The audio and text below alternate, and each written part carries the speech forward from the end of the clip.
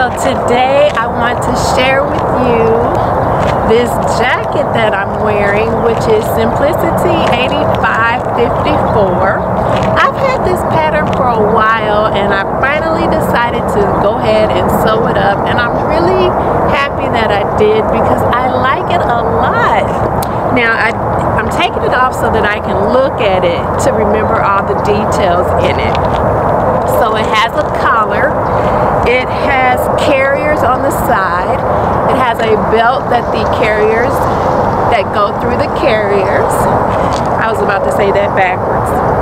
And there are some splits on the side, which is really cool. And then there are side pockets in the view that I made, which is view B. And then there are the overlays that go on the front, like the front little flap. So I really like that feature about this jacket. I decided to make it out of the Rayon fabric that I purchased from Cali Fabrics. It's a really thin fabric, but I like the way that it drapes. I think it makes the jacket look really nice.